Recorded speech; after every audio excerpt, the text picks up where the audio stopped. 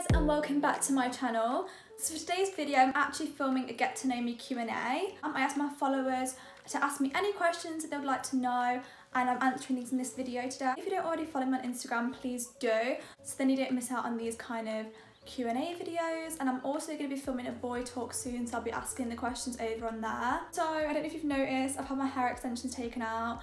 My mum actually took my weave out for me.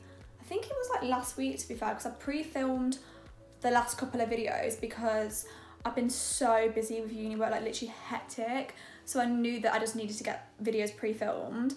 But yeah, my hair extensions have been out for like a week or two now, and my hair does actually feel really soft, and I think it's a lot longer than I thought it was going to be. Obviously it's a lot shorter than my extensions, but I'm hoping that keeping them out for a bit will just make my hair thicker. And I'm not really planning on having them in now until like clubs open. I just don't really see the point. I know you all love the long hair, but sorry guys. Okay, let's get on with the video. First question I'm going to be answering today is, where do you want to be in 5 years? I love these kind of questions just because it makes you actually think. I actually will be 26 in 5 years time, which is literally crazy. 26?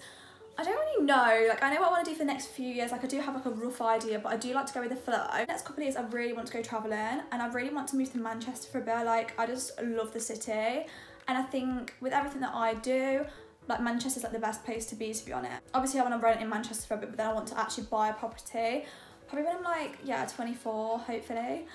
And then 26, I know this wasn't the question, like sorry this wasn't the question, I've been rambling, but 26, I'd like to say I'm in a long-term relationship. I'm enjoying being single right now, and like, I can't wait to go out hot girl summer and all. But I think maybe in like a year I do want to like maybe settle down.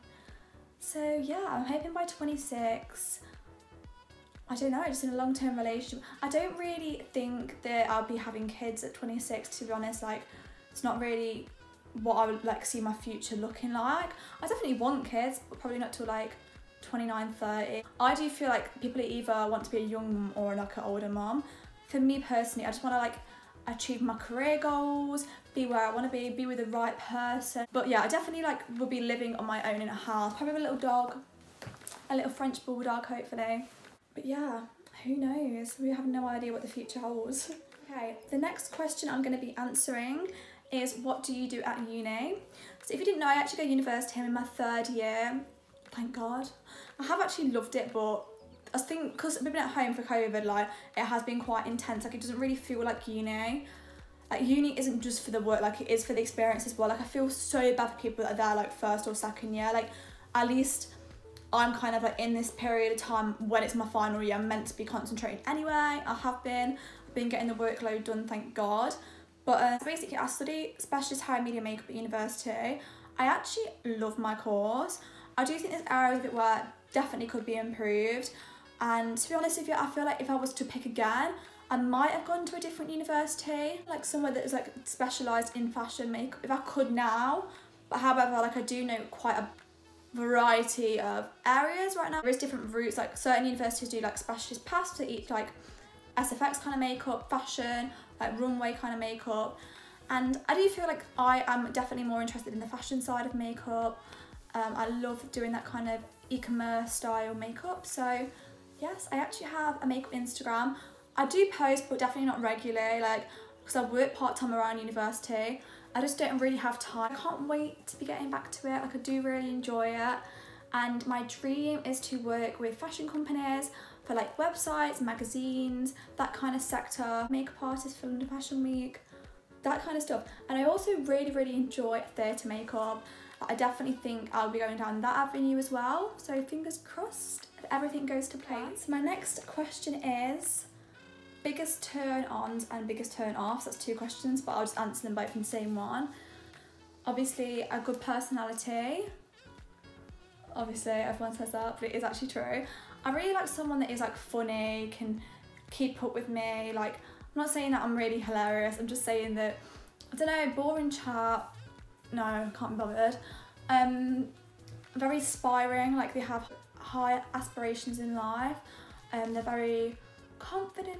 Arrogance and confidence completely different. Like they have to be very confident in what they do, dream big, that kind of stuff. And yeah, I always say like, as long as they like are very motivated, like I love a motivated person. Like I feel like I'm quite motivated myself. I don't like negativity like within a person. Like if I can see someone's quite, they bring that kind of energy, like it's just not for me. Like I want someone that's gonna hype me up, make me want to like be more positive. Like they can keep up as well, but I've got quite a fast lifestyle. I've always been the same. Like since I was younger, I've always had quite a fast paced lifestyle, and I just think someone that respects that, I just think that means like you are wanting to achieve quite a lot, like you're continuing to push yourself, that kind of stuff. But yeah, and then turn offs, I'd probably say as well like clinginess is like kind of how I said about needing space and stuff. Like you can tell really when like you're gonna get on with someone or not. And I do really think like for me like laziness is a massive thing. I suppose it kind of goes on with like the whole being a positive person and stuff, like not negativity, like that kind of stuff. But laziness it just shows that you're not really bothered that much about life, like you're kind of just sailing through it. The next question I have is, how did you get into influencing? So I'm assuming she means on Instagram, because that is literally my only platform that I would say I have like the biggest following on, but it's definitely not big. Before anyone says I'm not an influencer, I'm not trying to pretend I am, because people come for things like this. Like I've actually recently hit 15k on Instagram, and for me that's quite a big achievement. I've got another question that says, how did you grow on Instagram? So it's basically the same thing. I'll give you a little backstory of how I did grow. I actually had this Instagram account for ages. Like I was really young. I was just posting basically pictures of me and my friends, pictures of me like at events like festivals or family dues, like literally anything I was just posting pictures of, like what people used to use it for back in the day. To be honest with you, I was never really massively into Instagram. I was always obsessed with YouTube, but Instagram for me was to kind of like share photos, like memories, that kind of thing. It wasn't anything to do with fashion or anything like that, because when I was younger, I was not good at fashion, let's just say that. But then, yeah, I just kind of built a following quite quick on Instagram, to be honest with you. And then I was at college, I built it up a bit, and then basically, me and my friend, we were in her garden and we had a mirror outside that I think she took it from inside, yeah, and put it outside, which literally everyone's doing now, and we did it years ago. But we just literally took a picture in the mirror.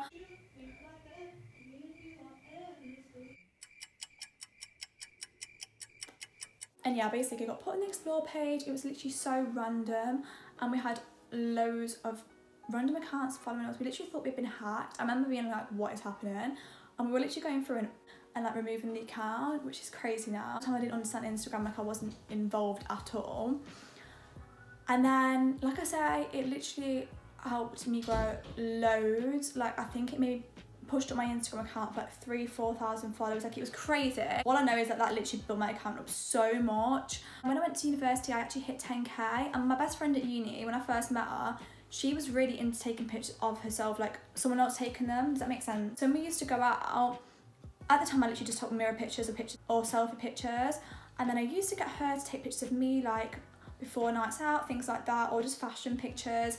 And I do think that really helped build my Instagram up. I would say that's how I grew. That's literally all that happened. So at the time I definitely didn't really engage with people. I wasn't really on it regularly. And then the past year, I'd say I've really put effort in. I've really thought about my content. I've really like planned my feed. I'm thinking about actually doing a video about this, because I could literally mention so much. Like there's so many different things into Instagram that I could give advice on. But the main thing for me that I would tell people to do all the time is stay consistent. I post every other day, and to be honest with you, if I could, I'd post every day, but I literally can't. I haven't got the time because I'm actually working and I have uni. I also take my pictures like all in like a day. Usually like once a week or once every other week, to be honest. But that's kind of what I do. Like I take a lot of outfits in one day. I engage with so many people now. Like I'm always commenting, I'm always on my phone, like I'm always on Instagram. Like if you're really interested in it, you will put the time into it, and that is kind of what I would say will make you grow, kind of thing. But I'm not an expert. I've definitely not got the biggest following, but that's my advice on that one. The question I've actually got is, it's quite a cheeky one. It's how many figures is in your bank account? So I actually saw this one earlier. I didn't see a lot of them. I didn't really go on my phone this afternoon because it's been very sunny and I was taking content today. But when I saw this, I was like, do I answer it, do I not? I actually have 2 accounts. I'm pretty sure everyone does at this age. But I have a savings account and my regular account. In my regular account, I literally keep no money. Like, I say, like, no money, like, next to nothing anywhere. I think at the moment I've got like 20 quid, like, no joke. But it has been people's birthdays and stuff, like my family members, so that's probably why as well. But I just try my hardest not to keep money in there because I will just spend it, like, on unnecessary things. And obviously, there's nothing to do at the moment, we can't go out. I'm lucky because of Instagram as well, like, I do get certain brands gifting me outfits. Like, I do actually love shopping, so I do spend a lot of money. But I don't know, like, I've just been saving, like, literally everything I possibly can at the moment because I think I'm really blessed to have a job right now. Like, I know it's really lucky to have it given the circumstances. I don't know, like, I think, yeah, like I say, I've got like 20 quid in my main account. Can I say that? Can I just say that? Okay, I'm just gonna say it because I feel like what it is, it could be like really low or quite high, so you wouldn't know, do you know what I mean? So I actually have 4 figures in my savings account right now, which is not as much as I'd like to have, but I did actually recently buy my own car. I bought a little A1 last summer in August. So yeah, that took quite a lot of my savings, but yeah, I'm still really lucky. I feel like I'm saving like really, really well. But yeah, that's a little hint into my savings account. Okay, so the next question is, which is your favourite season? My favourite season above all of them is summer. Whose is not summer? If you say winter, I don't know, I don't even know if we can be friends at this point because summer is literally the highlight of my life. Like, I can't wait for it to be hot so I can read books in the garden, go for long walks with my friends, have little picnics, have drinks in beer gardens, wear cute summer dresses. Everything looks better. Like, I feel like I look better in myself. Like, my skin's glowing. I don't know, I just can't wait. I can't wait to get my tan. I'm actually really too excited. Like, I can't wait to book a holiday as well.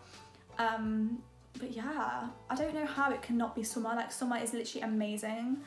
I do actually love winter fashion, but not actually winter itself, if that makes sense. Favorite shopping sites, I think she means clothing sites, I'm guessing anyway. So I would actually say Zara and ASOS right now, but it always changes, to be honest. Like, I go through stages of loving Pretty Little Thing. Oh Polly, night out. Oh Polly is on there. And I love Bow & Tea for gym wear. Gymshark.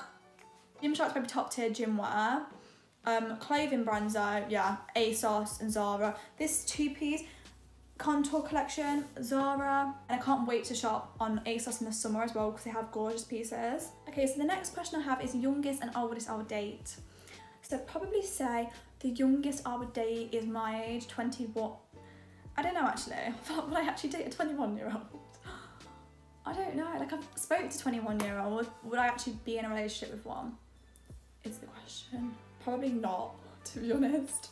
I just feel like I'm not putting them all in a category here, but majority of 21-year-olds are very immature at the moment.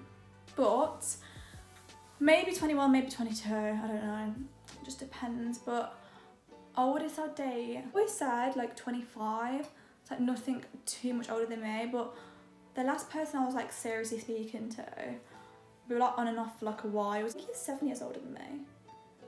Because I've just recently turned 21, I'm literally losing track of time.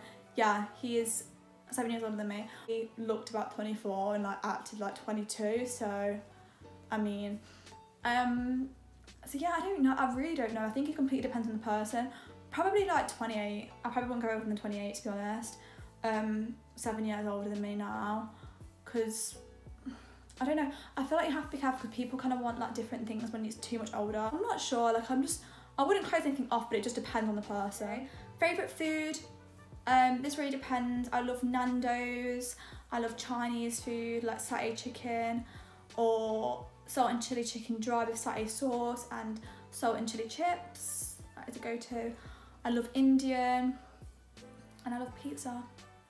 But my go-to like food I cook at home is probably either like lasagna or I literally love everything, like chicken and rice, chicken and crushed potatoes, pasta. I couldn't eat one food for the rest of my life, I don't think, because I love Mexican as well. Oh my god, I do these like amazing enchilada things. So I don't know, any food. That's what I'm going to answer is favourite city for a night out. This has to be Manchester. Manchester, I've not even been places I want to go in Manchester, but I've been in Manchester and I literally love it so much. Like, I love the city. I love Birmingham as well. I can't say I don't because I lived there for a bit, and I do love the clubs and the atmosphere in Birmingham, but I think you just get a bit fed up, like, do you know what I mean? So I would say Manchester out of the places I've been, but I do really, really want to go to Newcastle. It's meant to be amazing, and Liverpool, and I'm going to London for my friend's birthday weekend, so that should be amazing too. But yeah, let me know if you've got any recommendations in the comments below for good weekends for nights out. And that's everything for today's video, guys. Thanks so much for watching, and I hope you enjoyed this one. If you want to see any more chatty videos from me, let me know. I am going to be filming a boy talk, like I really want to film that soon. But yeah, don't forget to like, comment and subscribe, and I'll see you all in the next video.